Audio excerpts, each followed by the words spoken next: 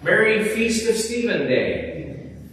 Welcome to worship at St. John on this first Sunday of Christmas and the Feast of Stephen. Pastor Sarah is taking a well-deserved vacation with her family, and we welcome the Reverend Liddy Barlow back to St. John this morning. She's the Executive Minister for Christian Associates of Southwest Pennsylvania, and we pray God will bless her as she leads us in worship this morning. A reminder that all people who are in church must wear face masks at all times, with the exception being those who are leading worship when they are reading or singing. For communion, we will continue to offer traditional bread and wine or grape juice. Prepackaged communion elements are available if you would prefer to receive those, and they will be on the table with the glasses. When you come forward for communion, you should remove your mask as you approach the ministers, and then put your mask back on after you consume the Eucharist. A reminder that everyone who is baptized from any church is welcome to receive communion. If you prefer to just have a blessing, simply cross your arms over your chest. And a reminder that there is no Saturday worship next weekend since it's New Year's Day. We'll have a moment of silence, and then as the bell rings, please stand as we begin our service.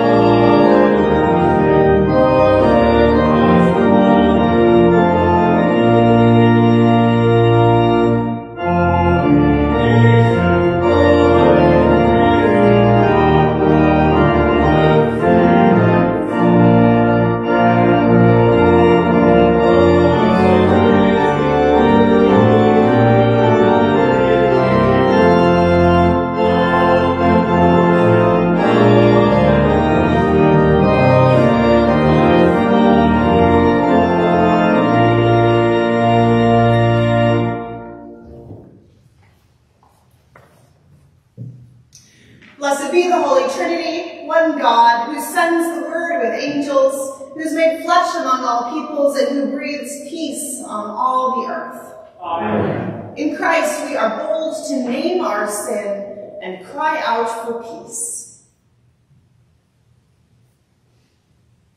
Holy God, we confess our sin before you. We replace compassion with competition. We seek what is mighty while ignoring the meek. We are quick to anger, but slow to forgive. We have not put on love in harmony with you.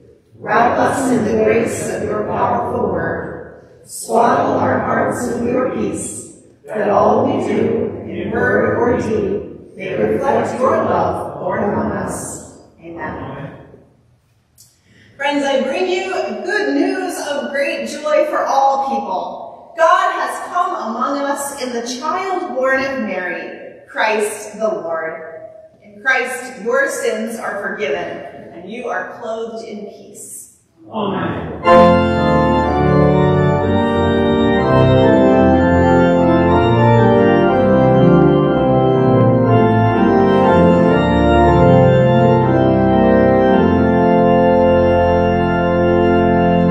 Angels, we have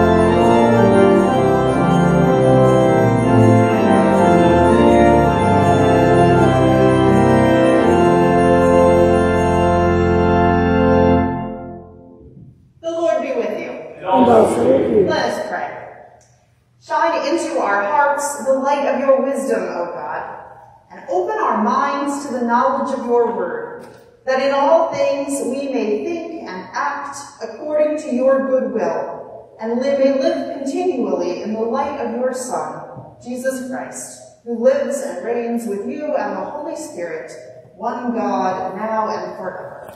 Amen.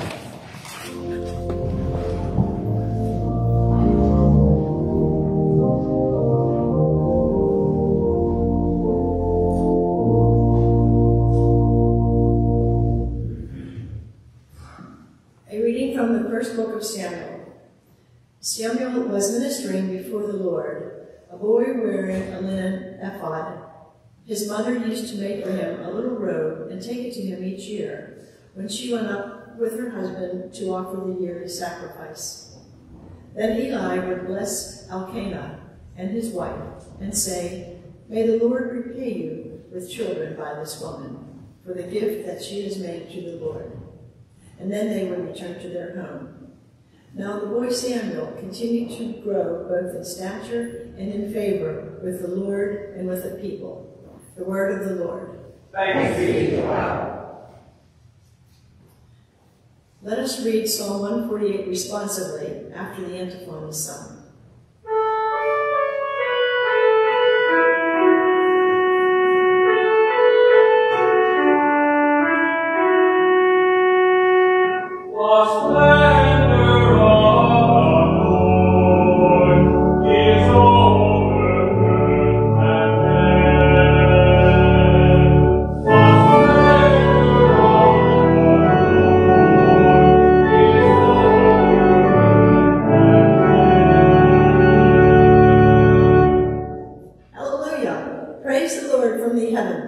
Praise God in the heights. Praise the Lord, all you angels. Sing praise, all you hosts of heaven.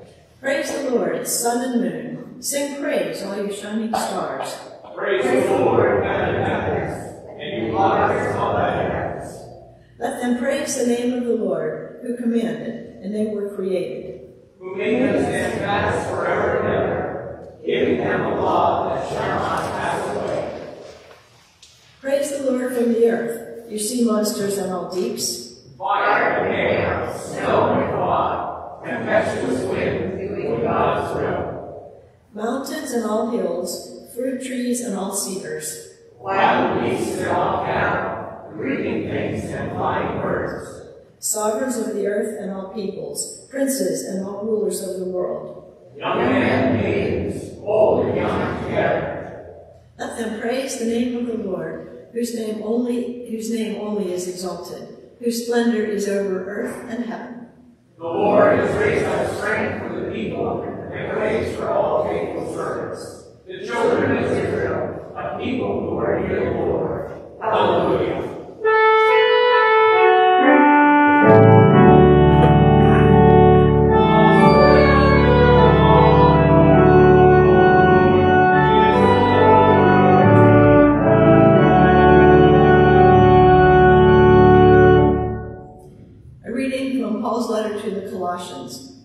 Paul writes, "As God's chosen ones, holy and beloved, clothe yourselves with compassion, kindness, humility, meekness, and patience.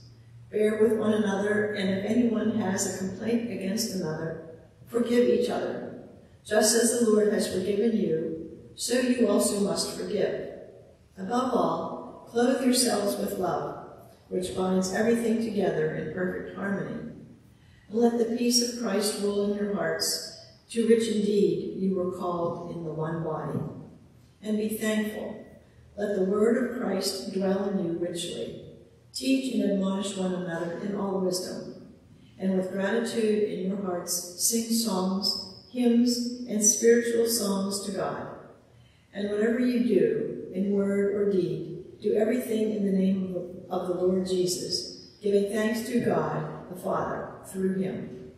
The word of the Lord. Thanks be to God.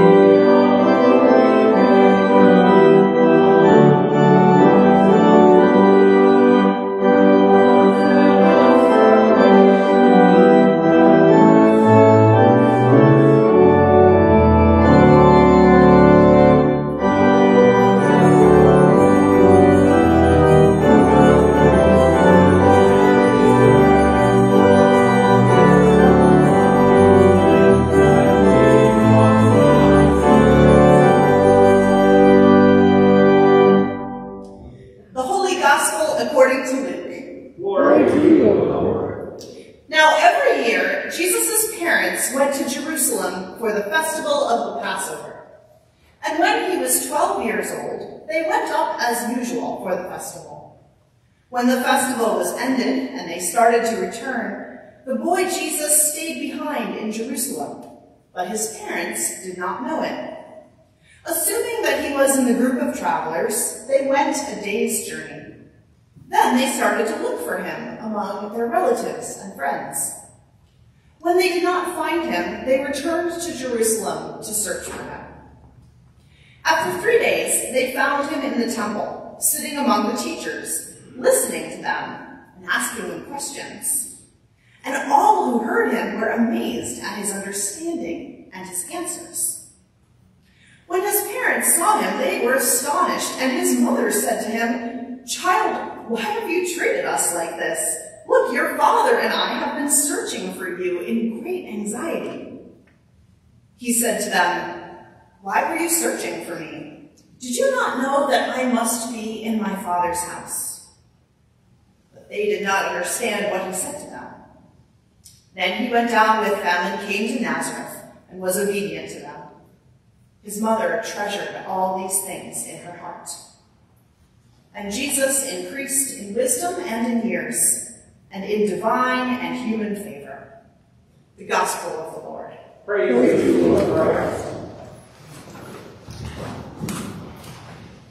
Well, good morning, friends. It is a great joy to be back at St. John's. Thank you, as always, for your warm welcome. Greetings from me and greetings from Christian Associates of Southwest Pennsylvania. It is such fun to see Christians of so many traditions back in their sanctuaries this Christmas, celebrating together. What joy. Will you pray with me?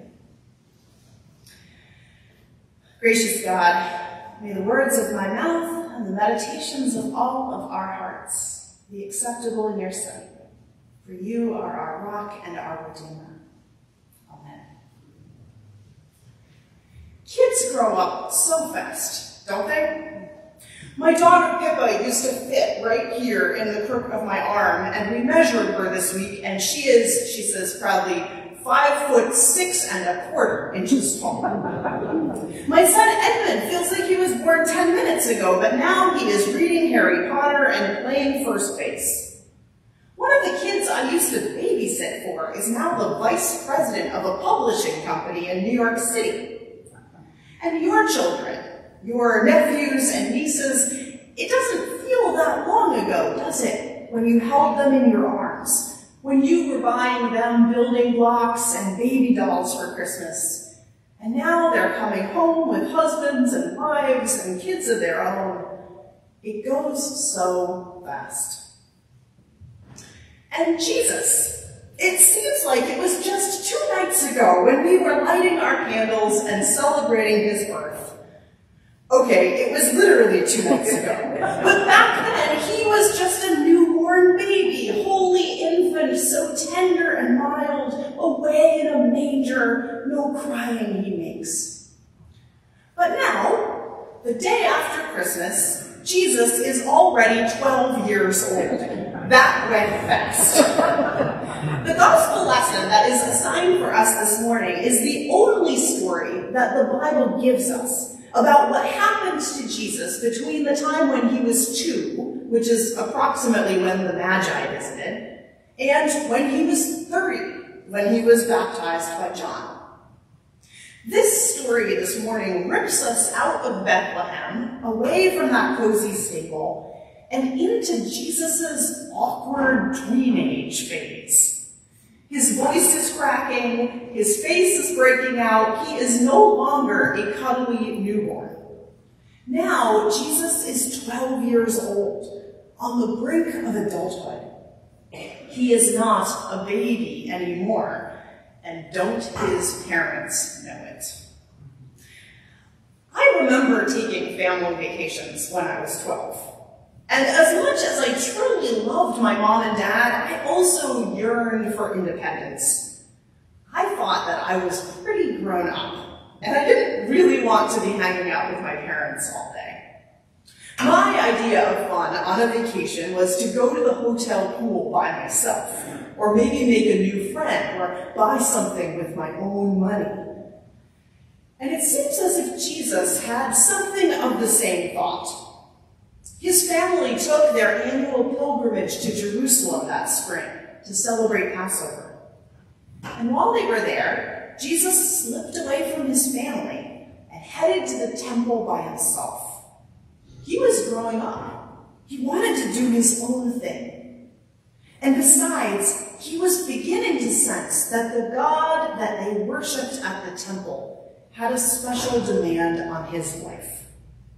Jesus was beginning to sense that his world was bigger than Nazareth, that his family was bigger than Mary and Joseph, that his destiny was greater than a carpenter shop. He was growing up and coming to terms with his own very special identity. But being the parents of the Son of God was not easy. When Mary and Joseph realized that Jesus was not with them, they panicked and turned around and searched Jerusalem top to bottom, probably fearing the worst. It took them 3 days to reach the temple. When they got there, they found their son, and contrary to their most anxious imaginings, Jesus had not been kidnapped or sold into slavery. He was not lying dead in a ditch somewhere. He was healthy and happy and top of his class in Bible study. Mary was distinctly unimpressed by the gold stars that he was earning. She just wanted to know why he had almost given her a heart attack. Kids these days and the ways they drive their parents crazy. "Child, why have you treated us like this?" Mary said. "Look, your father and I have been searching for you in great anxiety." Baby Jesus, in his swaddling clothes, would never have treated them like that. I wonder if you remember the very funny but not particularly reverent scene in the movie Talladega Nights, where NASCAR driver Ricky Bobby says grace. He prays, "Dear 8-pound, 6-ounce baby infant Jesus." And his father-in-law interrupts him. "Jesus was a man, you know. He had a beard." And Ricky immediately fights back. He says, "I like the Christmas Jesus best, and I'm the one who's saying grace." And of course that's ridiculous, but I think we can understand where he's coming from. I think perhaps that's how many of us feel, if we're honest. It's easier to like a baby Jesus than to wrestle with a grown-up one. It's easier to love a baby Jesus snuggling on Mary's lap than it is to love a 12-year-old Jesus sneaking away from his frantic parents. It's easier to love a Christmas Jesus in a candlelight glow than it is to love a Good Friday Jesus bleeding and humiliated on the cross. It's easy to feel warm and fuzzy on Christmas Eve as we imagine God born into our world like a smiling Gerber baby. But it's a lot harder to follow Jesus in the regular Monday to Friday world, when his hard teachings challenge our status quo. But like it or not, Jesus grew up. Luke tells us that he grows in wisdom and in years, in divine and human favor. The Bethlehem baby becomes a Galilee preacher. The child in the manger becomes the Son of Man with nowhere to lay his head. That little one who, no crying he makes, gains a voice, a strong one, speaking out for the poor and the forgotten, the sick and the stranger. And if Jesus grows up, then maybe we need to grow up too. Maybe our faith can grow beyond Christmas sentimentality and into the grown-up challenges of discipleship. Jesus was born into our world as a baby, but he didn't stay that way. And maybe accepting the promise of Christmas means growing with Jesus, not leaving him an infant forever. There's a funny book that came out a little while ago called Adulting by Kelly Williams Brown, and it offers 20-somethings steps to follow in order to become adults. Like step 76, put tire changing gear into your trunk. Or step 89, fold your clean laundry promptly. Or step 263, don't wash your hands while wearing a coat. This will never end in anything besides wet sleeves, drippy wrists, and disappointment. I wonder what would happen if we were to develop steps for developing an adult faith. A faith that is mature and developed, wise and strong. Here are a few steps we might begin with. Step 1, trust that anyone and anyone may have something important to teach you. I wonder what it was like for the scholars in the temple to have a 12-year-old debating with them, amazing them with his insight.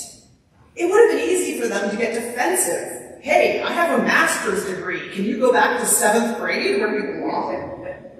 But they were willing to listen and willing to learn. Especially in Christian traditions like ours, where the people of the congregation can pray and preach as well as the pastor. People of mature faith realize that wisdom can come from surprising places. A child, a retiree, a janitor, a professor, a dropout, they all have things to say that are worth hearing. And so we listen humbly and well. Or step 2. Be okay with not understanding. Mary and Joseph had no idea what Jesus meant exactly when he told them that he had to be in his Father's house. But Mary treasured his words nonetheless, turning them over and over in her mind until somehow they made mysterious sense. Faith doesn't mean getting to the bottom of these stories and having a neat answer to all of our questions. There isn't a simple way to understand the Trinity or atonement or why bad things happen to good people. We can treasure the stories and ideas and teachings of faith even when we can't quite make them add up. We can live in mystery and love mystery and ponder and treasure mystery. We can know that God is real and know that God is love and let God work out the rest of the details. Or step 3, find a place where you belong. In the temple, Jesus found a place where his growing understanding and his questions about God could find a voice. A place where he could ask and answer. A place where others would join him in wrestling with the scriptures and discerning God's will. A place he called his Father's house. He would go back again and again to the temple. Indeed, his final journey to Jerusalem took place in the same Passover season and ended with another 3-day absence from his friends. Like Jesus, we too need community to nurture our growing faith. And if you are here in worship on December 26th, you know the importance of a church home, a place where you can bring your whole self to worship and study, to raise your kids and mourn for loved ones, to ask questions and bake cookies and share supper. We can't do it on our own. Disciples need each other. There are so many more ways to grow. We discover more all the time as we study the Gospels and seek to be more like Jesus. Our faith grows, our trust develops, our discipleship deepens. It may seem to happen little by little, but when we look back, it seems like we grew up so fast. So in this Christmas season, and in this new year, let us welcome with all our hearts 8-pound, 7-ounce baby Jesus. But let's not let ourselves stop there. Let's also grow in wisdom and in years, and in divine and human favor. Let's let Jesus grow up, and let's grow up ourselves too. In the name of the Father, the Son, and the Holy Spirit. Amen.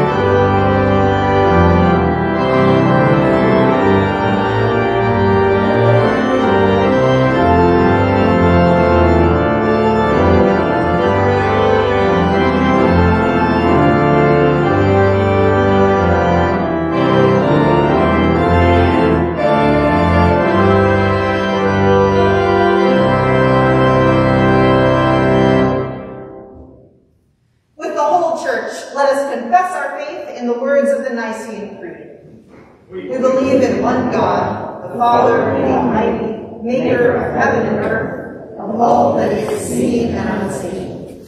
We believe in one Lord Jesus Christ, the only Son of God, eternally begotten of the Father, God from God, light from light, true God from true God, begotten, not made, of one being with the Father, through whom all things were made. For us and for our salvation, he came down from heaven, was incarnate of the Holy Spirit and the Virgin Mary, and became truly human. For our sake he was crucified under Pontius Pilate. He suffered death and was buried. On the third day he rose again in accordance with the Scriptures. He ascended into heaven and is seated at the right hand of the Father. He will come again in glory to judge the living and the dead, and his kingdom will have no end. We believe in the Holy Spirit, the Lord, the giver of life, who proceeds from the Father and the Son, who with the Father and the Son is worshipped and glorified, who has spoken through the prophets. We believe in one holy Catholic and Apostolic Church. We acknowledge one baptism for the forgiveness of sins. We look for the resurrection of the dead and the life of the world to come. Amen.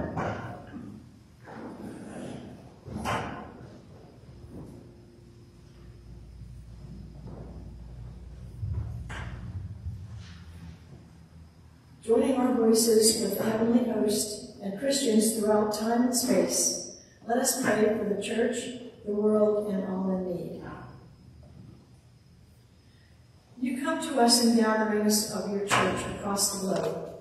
Unite us with those who celebrate your birth, even when they are weighed down by grief, loss, poverty, hunger, or injustice.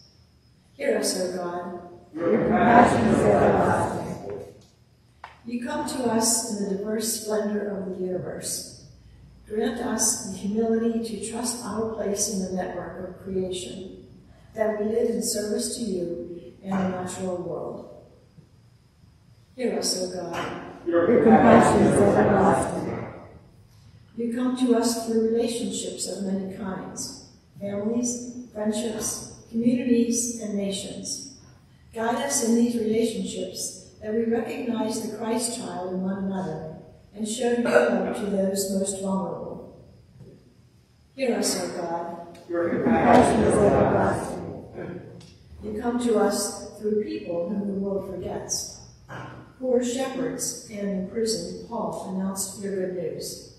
Send your Spirit to all who are in prison, struggling with addiction, are unwell, or in any need this day. We pray for those who have asked us to do so, remembering Pat, Colleen, Mary Rose, Eileen, Alice, Martha, Joyce, Marjorie, Stephen, Charlotte, Jan, Brandon, Camille, Ruth, Lorraine, Fran, Jim, Amanda, Howard, Patrick, Anna, Bob, Carla, Ricky, Tony, Mark, Lori, Norma, Glenn, Ron, Jim, Bill, Patty, Rebecca, Schmidt, Benno, Ayers, Holvik, Adamson, Parker, Krasowski, and Berg families. Those who travel, those who serve in the military, in law enforcement, and as first responders, and all those who seek the comfort of God's love, whom we name now, either silently or aloud.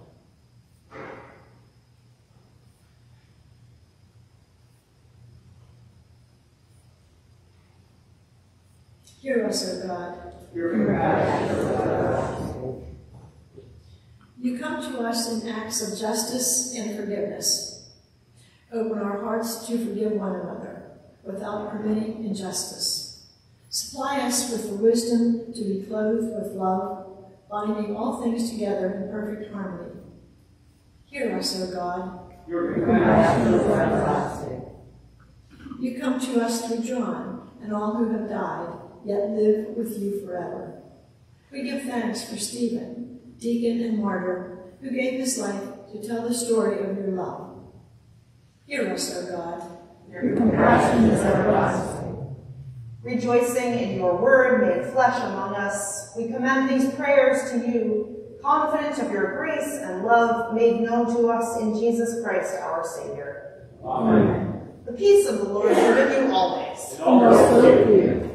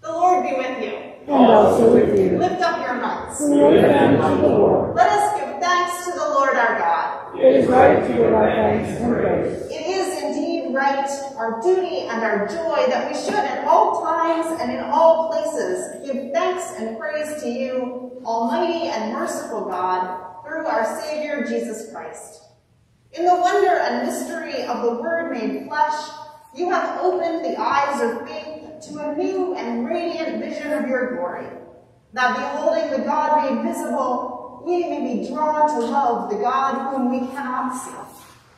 And so, with all the choirs of angels, with the church on earth and the hosts of heaven, we praise your name and join their unending hymn.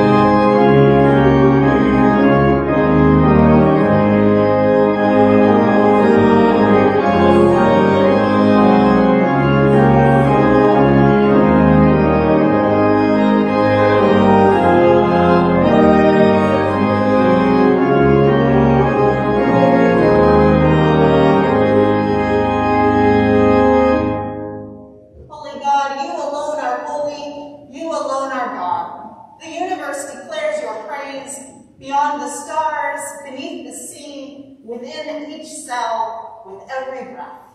We praise you, O God. Generations bless your faithfulness. Through the water, by night and day, across the wilderness, out of exile, into the future. We bless you, O God. We give you thanks for your dear Son, at the heart of human life, near to those who suffer, beside the sinner, among the poor, with us now. We thank you, O God. In the night in which he was betrayed, our Lord Jesus took bread and gave thanks and broke it and gave it to his disciples, saying, "Take and eat. This is my body given for you. Do this in remembrance of me."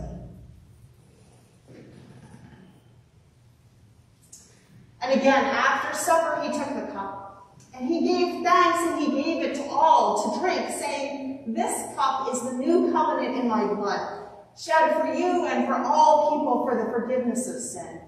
Do this in remembrance of me."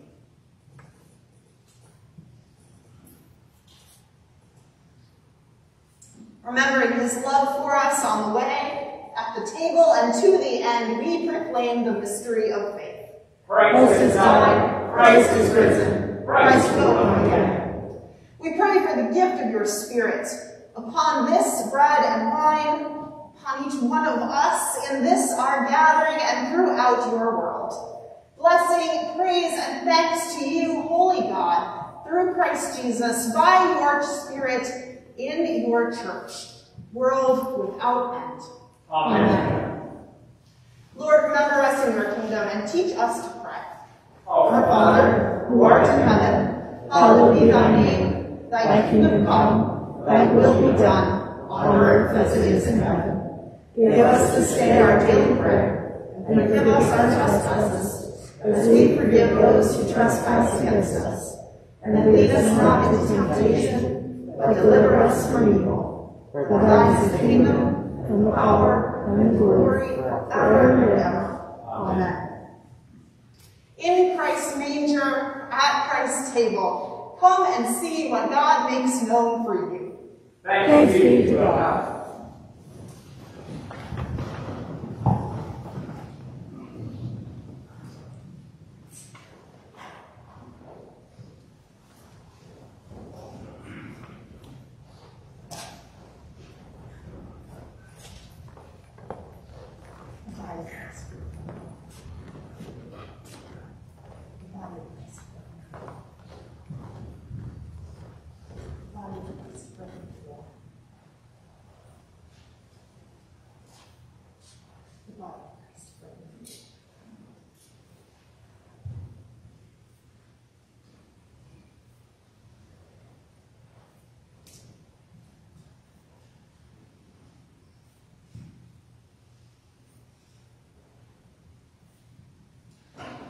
The blood of Christ shed for you.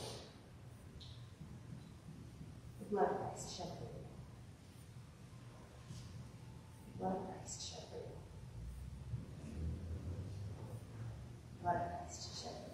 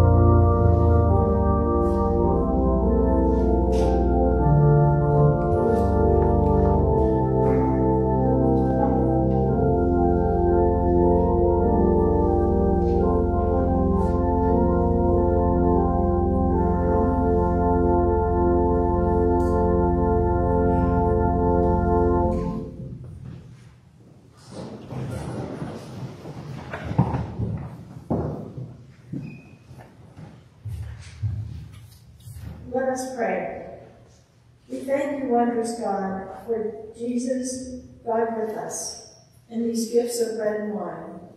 As we have shared in this feast of love, strengthen us to share your love with all the world. In Jesus' name we pray.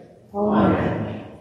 The God of hope, fill us with all joy and peace in believing, so that we may abound in hope by the power of the Holy Spirit, through Christ Jesus, the Word made flesh. Amen.